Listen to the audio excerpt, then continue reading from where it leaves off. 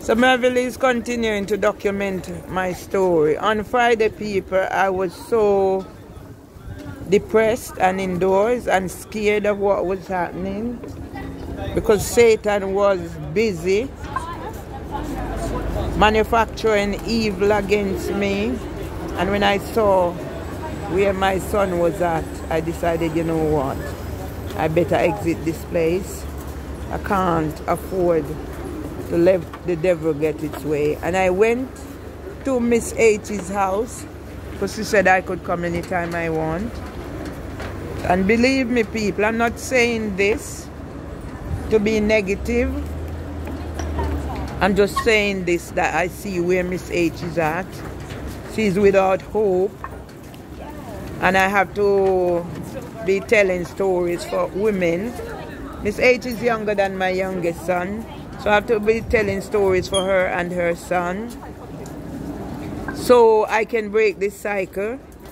I didn't go back indoors until late. I just couldn't face going home, and eventually I went home. Throughout the night I cried sometimes, and I asked God, I remonstrated with God, and I said, God, why are you doing this to me?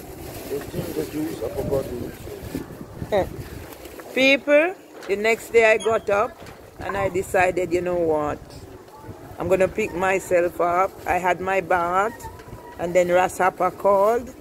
My son fixed me some breakfast. Rasapa called. I let my son listen to what Rasapa was saying. And I decided that, you know what, I'm going to get out. I'm going to go to Rastafari Birthlegs Black Perspective. And this is the start. So today I'm sat in Peckham. I sat in Peckham and I just saw Sharon pass. Sharon and I used to work at King's. So she's taken my number. So hopefully she links me up and I can get somebody to help me tell the story from where I'm coming from at King's. So that's my brother sitting there beside me, offering to me money to go get some food. He's so kind. It's people like these who give me hope. Yeah?